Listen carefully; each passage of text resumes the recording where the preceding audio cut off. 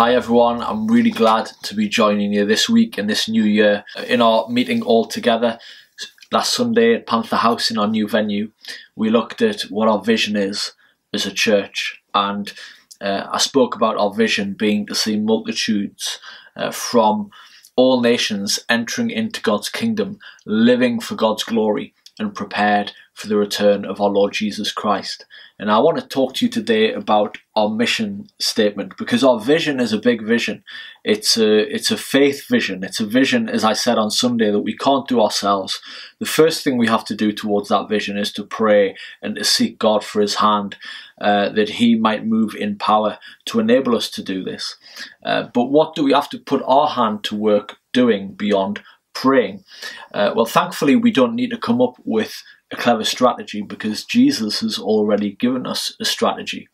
And we see that in Matthew 28:18-20. And you'll know this passage, but let me just remind you of what it says. Jesus says, "All authority in heaven and on earth has been given to me. Therefore, go and make disciples of all nations, baptizing them in the name of the Father, the Son, and the Holy Spirit, teaching them to observe all that I've commanded you, and behold, I am with you always to the end of the age." So the God-given strategy that we've been given is the strategy of discipleship.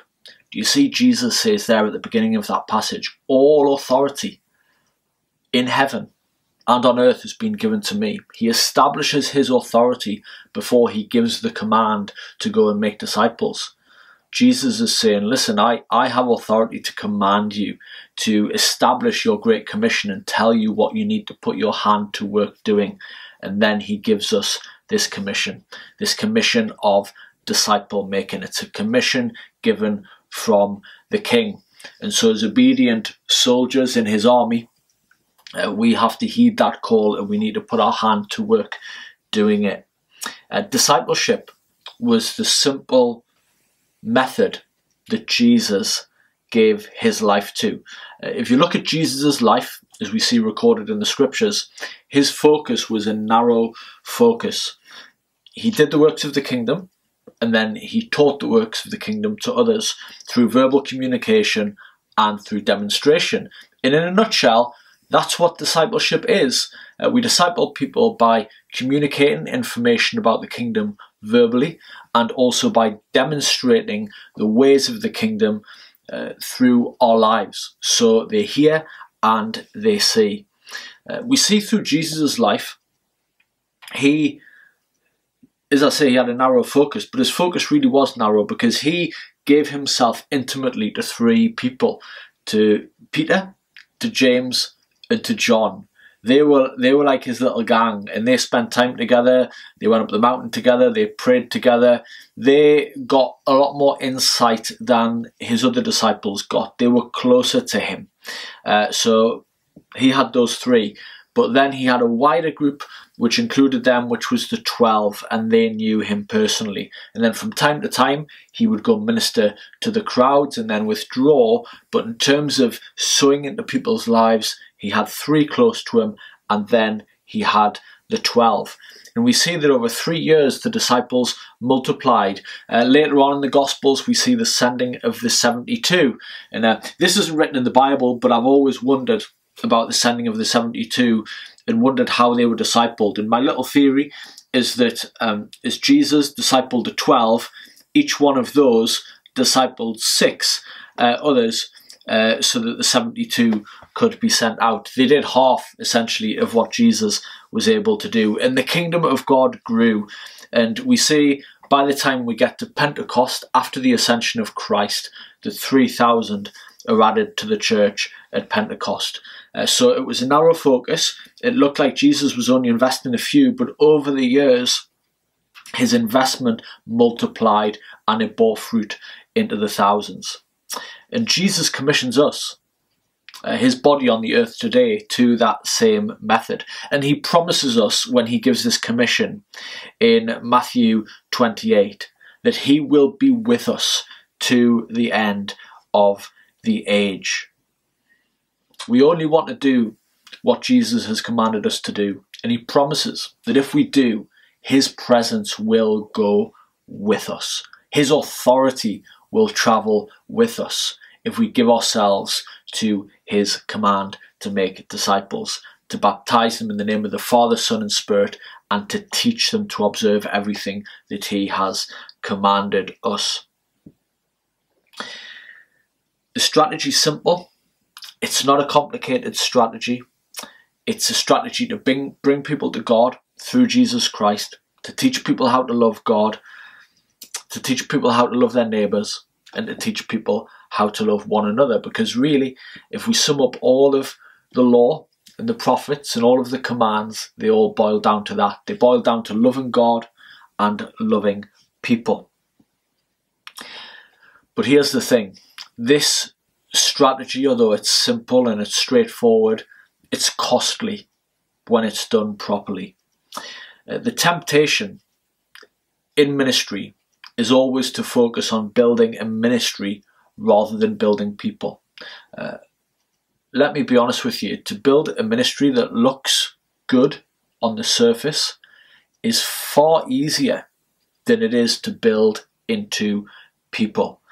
But if you build a ministry that simply looks good on the surface, even if it houses a lot of people, you end up being like the church at Sardis, that church that had the reputation of being alive but was dead. There are many ministries that look big and look impressive, and they look alive, but truly there's no substance to them on the inside. And we don't want to build something like that. We don't want to build something that's not going to stand the testing of the fire at the end. And so our focus has to be the same as Jesus' focus was, not building a ministry or a name or a building or anything like that, but building people, building into the living stones that make up the temple of God, which is his church. If we're doing that, if we're sowing into the lives of people, even the ones, the twos, even the threes or the 12s, okay, we won't have time to think about building an impressive ministry. That will take up enough time as it is. So we've defined a mission statement that we have as a church, and our mission statement is this. Our mission is to make disciples of our Lord Jesus Christ who are mature in love for God, their neighbour, and one another. And when we talk about being mature in love, we're talking about having a steadfast love for God. We're talking about, and for people, we're talking about having an enduring love.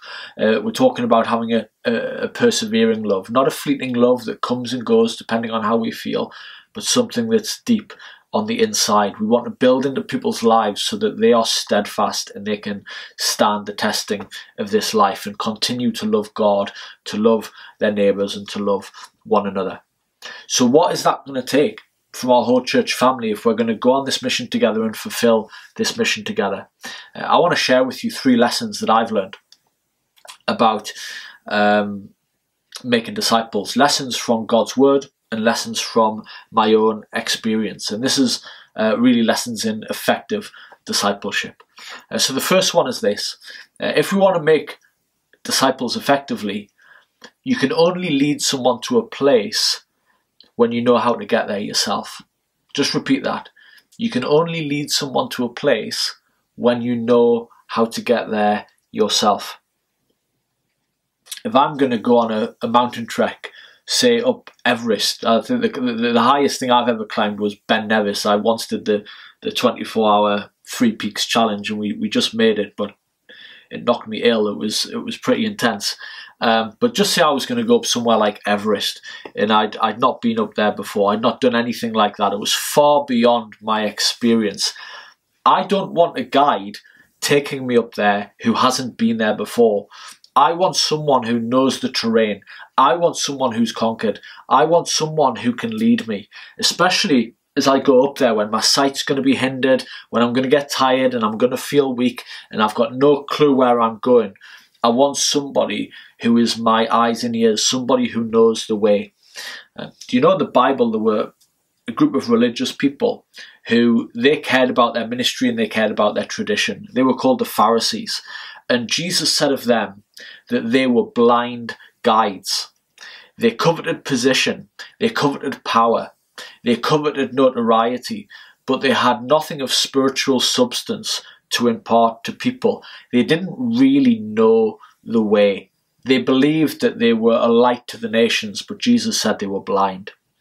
And they ended up leading people into a pit. Jesus said, if the blind lead the blind, you'll fall into the pit. And that often happens in the church too, especially if people are trying to build a ministry, which is far different from living a life of loving God and loving their neighbour and loving others. If their only experience is building something that looks impressive, they've got nothing of spiritual substance to impart. We don't want to be like that. And I think we need to learn from what David says in Psalm 51. Let me just read this to you. David says, "Create in me a clean heart, O God, and renew a right spirit within me. Cast me not away from your presence, and take not your Holy Spirit from me. Restore me to the joy of your salvation, and uphold me with a willing spirit. Then I will teach transgressors your ways, and sinners will return to you."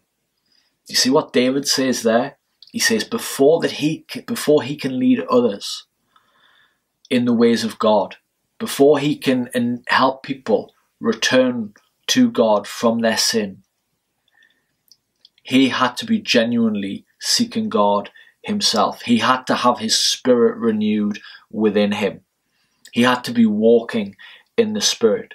He had to be walking in the joy of his salvation. He had to have that willing spirit. And he said, if I'm walking in the Spirit, if I've got the joy of salvation, then I can teach people who are in darkness, who are away from God. Then I can disciple them. Then I can teach them your ways, O God. If he's not in the Spirit, if he's not walking in the Spirit and living in the Spirit and knowing the joy of salvation, he's got nothing to impart to his disciples. You know, I remember I used to work at a software company called Sage. You've probably heard of it. And I worked there on the tech department and spent a lot of time training to do that job, to know the software inside out, to know how to do accountancy so that I could help others when they phoned in. And I'd been working there a few years, and what I loved about that place was that the people who were my managers were people who'd gone through the same process as me. They'd been through the training, they'd done it for a number of years. So whenever I was stuck with a problem, I could phone my manager and they would know the answer. What was a big problem to me was something simple to them, because they were a person of experience. They'd walked the walk. After a few years, Sage changed hands, and we got some investors in from another country, and they decided to mix things up a little bit. And they brought in middle managers to take the place of our managers, who they felt were better corporately. But these managers had never walked the walk. They'd never learnt the software. They'd never been through the system. And so overnight, I went from having a manager who knew what they were doing, who could help me, to having somebody who knew practically nothing, a lot less than me. And the whole place was chaotic. It wasn't a good work environment. And I think that's just a good illustration. It's a good parallel spiritually. Because if we're going to lead people in the ways of God, we've got to have walked the walk. Okay, it doesn't mean that we're necessarily perfect, but we've got to have been seeking after Jesus and seeking to walk in the Spirit so that we have something to impart. And I just want to lay that question before you today.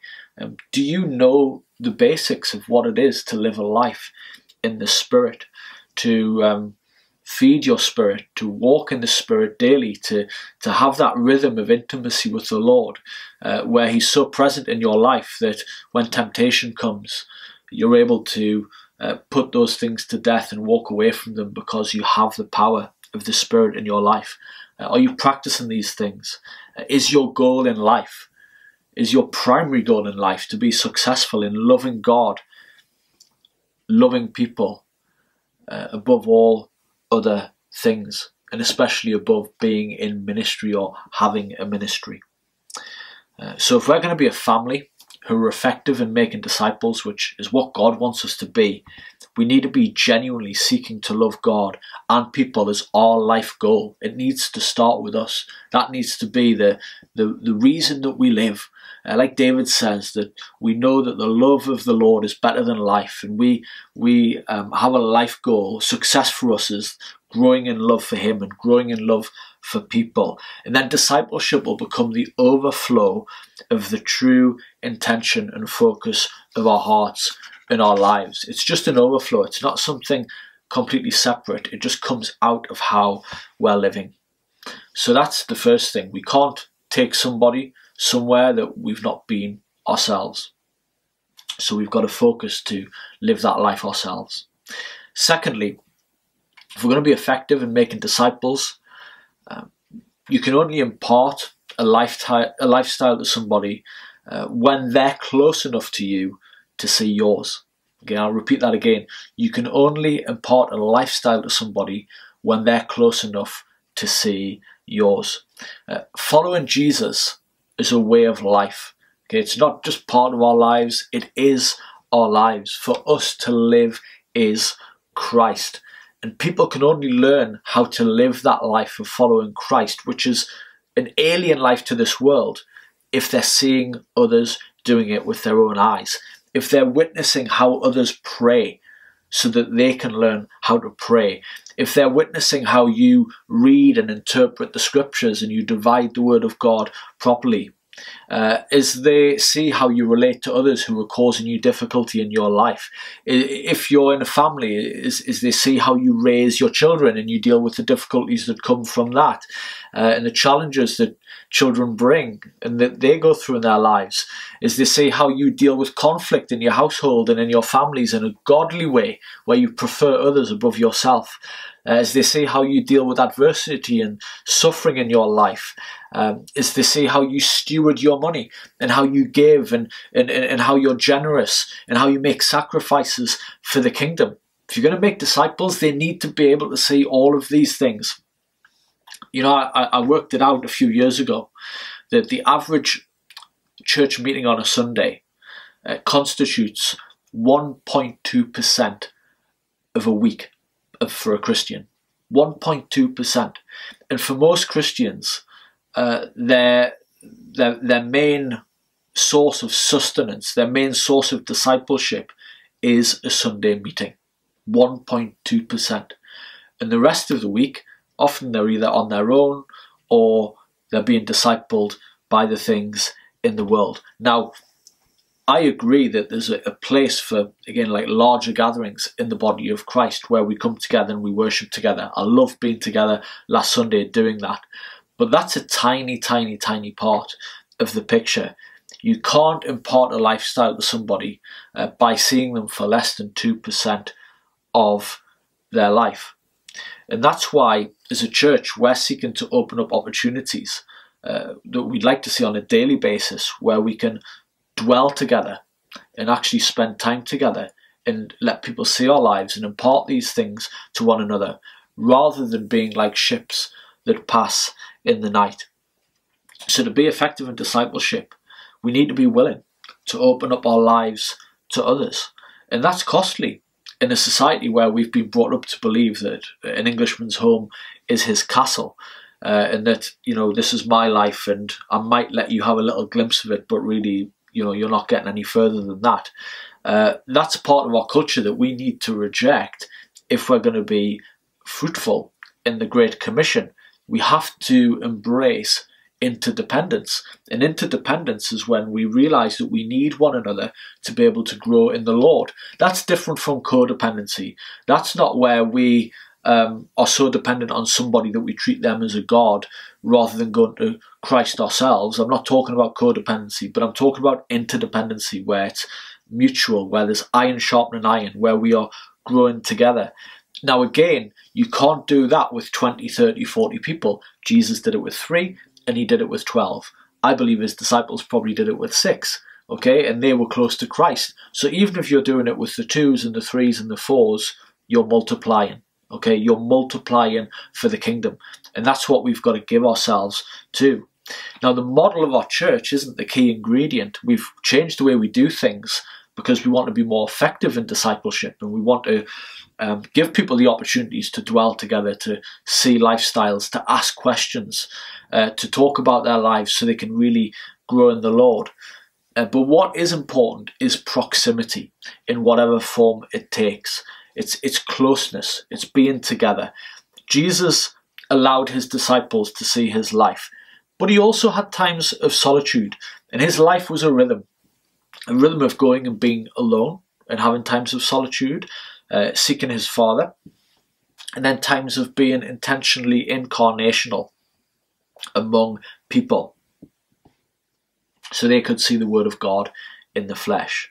So however we live our lives, and however is the church, and however the church is structured, it has to allow for proximity to those that we're discipling, where they have time to ask questions and discover the way. Here's the third and final point I want to make about effective discipleship. You can only focus on making disciples if you don't care about getting glory in this life. Okay, this is massive. Okay, you can only focus on disciple making if you don't care about getting glory, if you don't care about getting headlines, if you don't care about your name being known, if you're dead to success in the eyes of the world, or even in the eyes of the Christian subculture, okay, if we're dead to that, we can give ourselves to focusing on making disciples. If we're not dead to that, disciple making is going to be a stumbling block for us. We're going to find it very difficult. And the reason we'll find it difficult is because the vast majority of discipleship that we do will never be seen by others. It's hidden. It's the seed sowing evangelism. Okay, so yeah, we go out on the streets, some of that gets recorded, it gets put out there, some people will see that. Okay, but it's the conversations at the bus stop. It's the conversations in the shops. It's the stuff on the streets that people don't see. It's the stuff that isn't recorded, that isn't put out there. It's the dinner table discussions where people come and eat with us and they ask real raw questions about their lives in the Lord, and we help them, and they spend hours there with us. It's the prayer closet wrestling with God for people to get breakthrough in their lives that we're discipling. It's those pastoral phone calls that go on for half an hour, an hour and a half when we're tired, and nobody sees them, but you're listening to the people that you're trying to help, and you're looking to work with them, and you're looking to encourage them to deny themselves and live for Christ. As we read the Gospels, we get the highlights of Jesus' ministry, but much of what he built into his disciples was never recorded. In fact, in John 21, verse 25, it says that not even all of his miracles were recorded. So Jesus did a lot of dirty work, for want of a better expression. What I mean by that is getting his hands dirty. He did a lot of that, a lot of the ordinary stuff, but a lot of the difficult stuff that was never recorded, was never seen. But that's sowed into the life of his disciples. So discipleship, it's mainly something that's unseen, and we have to be okay with giving ourselves to this which is for God's eyes alone. We have to be willing to live as Jesus called us, where we don't do anything for the affirmation of man. Our prayers aren't seen by man, our fasting isn't seen by man, our giving isn't seen by man, where we do it out of faith because we do it for his affirmation alone, that his affirmation over us, where he says, "Well done, good and faithful servant," is enough for us. There's a lot of advertising today from churches and from individuals about the works they're doing for the kingdom. Okay, now sometimes some of the stuff that's put out there can be helpful, okay, in encouraging people in the faith, but sometimes it's done simply for the affirmation of man. Okay, if you're making disciples, that's not going to happen. Okay, so we need to be dead to all of that so we can sow into the lives of people. The journey of disciple making is an up and down journey, and it requires the grace of God to stay the course. Think of somebody like Peter, who became the rock upon which Jesus would build his church. And I think about his life, and Jesus has picked this guy from obscurity He's sown into this guy's life. He had that close proximity to Jesus. He was the first to publicly confess Jesus as the Christ. And then he went on to have a massive fall, didn't he? And Jesus knew it was coming. He denied Christ. And I wonder how Jesus felt when that happened. It must have, although he knew it was coming, it must have really torn his heart and disappointed him. And that's one of the hardest things in discipleship, disappointment. And you've got to be willing to walk through that. And Jesus remained faithful to him, still believing that he was going to grow in the grace of God. And then we fast forward to when Jesus ascends, and there's Peter in Acts, and he's seeing thousands saved. And that was after 3 years of Jesus investing into his life full time. And Jesus' work in Peter didn't come to fruition until after Jesus was back in heaven. And that's the thing with discipleship. It's not just for the benefit of those we're discipling.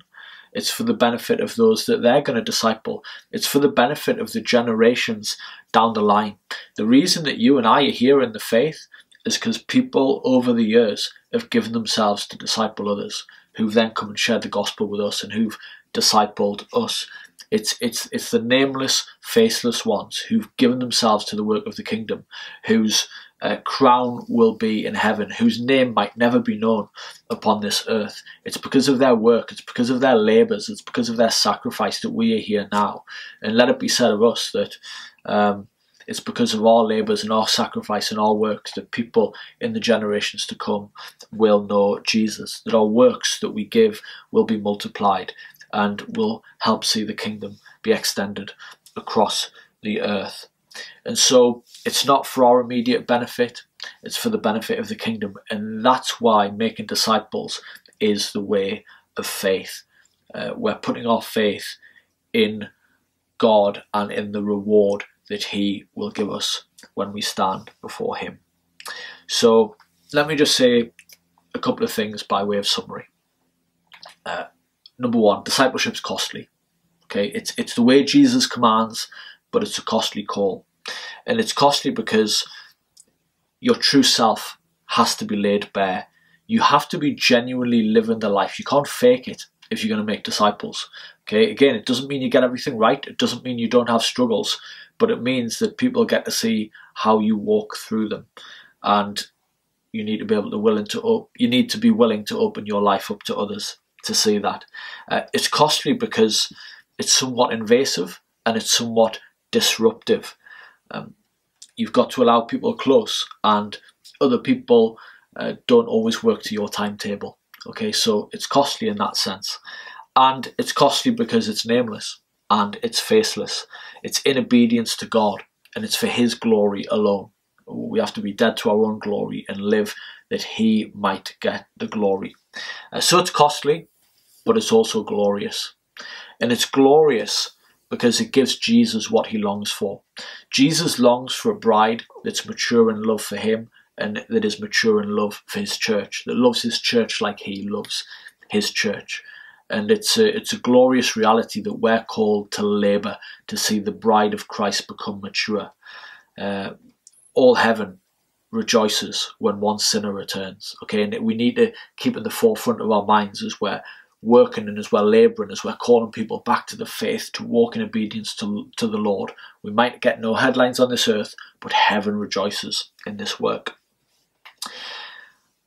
It's also glorious because it's genuinely satisfying to the heart of someone who loves God to see others grow in Christ. We see this in the way Paul talked in 1 Thessalonians 2:19, where he said to the church, he said, what is my crown? What is my boasting? What is my glory? He said, is it not you? You're my crown. He's saying, look, to see you growing in maturity of the faith, he said, it's my reward. It's what I long to see. And it's true, like when you disciple someone and you see them overcoming the temptations of this world and you see them having freedom in Christ, money can't buy it. It's better than treasure. It's a beautiful, glorious thing. And so I want to encourage you to give yourself to this, because genuinely it's satisfying in your life to see others grow in the Lord. But it's also glorious because it's a ministry that stands the testing of the fire. Paul said in 1 Corinthians 3:13 that our works are going to be tested. Okay, there'll be works that look impressive in this day, which shall be burnt up in the day of the Lord. And there are works that will be unseen in this day, which are gloried in the day of the Lord, and they stand the testing of the fire. I want you and me to give ourselves to works that are going to stand that testing. Okay, that when that fire comes, the Lord will say, what you gave yourself to was not of earthly value, it was of eternal value, it was of heavenly value. And that's what I hope we'll join together to give ourselves towards. And in that day, when we stand before Jesus, we will be pleased and we'll have no regrets of how we spent our lives to see others grow in Him. So in the coming weeks, I'm going to talk about our kingdom commitments. I'm going to talk about how we should be living as a people of God and what we should be committed to in order that we live for Him and make disciples the way He's called us to.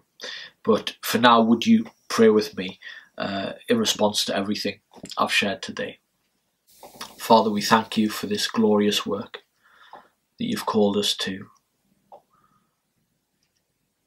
Lord, we ask that first and foremost we would love You with all of our hearts, all of our soul, all of our mind, all of our strength. And that, Lord, as we receive Your love, that we would learn to love Your church to the same measure You love her.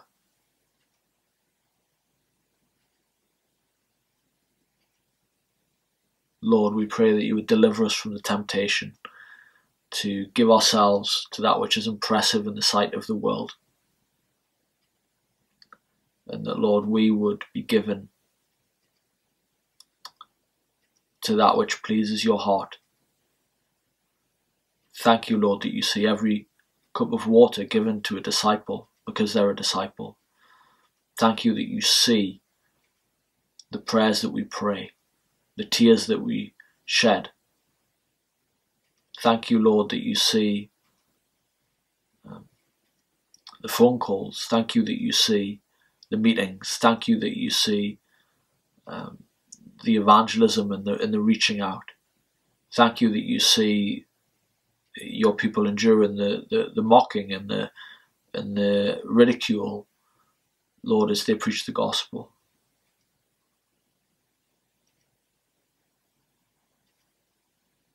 Father, we pray that Your love would sustain us. And that, Lord, we would have heavenly vision. That, Lord, our joy and our crown would be to see You receive the church that You so desire. I pray that, just as Paul did, that we would labour and toil with all of the strength that You work within us to present to You a mature people, because that is Your heart. That is what You want. Pray that as long as we have breath in our lungs, that, Lord, we would work towards this end. Without You, Lord, we can do nothing. We pray that You'd give us life. We pray You'd give us sustenance. We pray that You'd bear fruit through us as we remain in You, Jesus.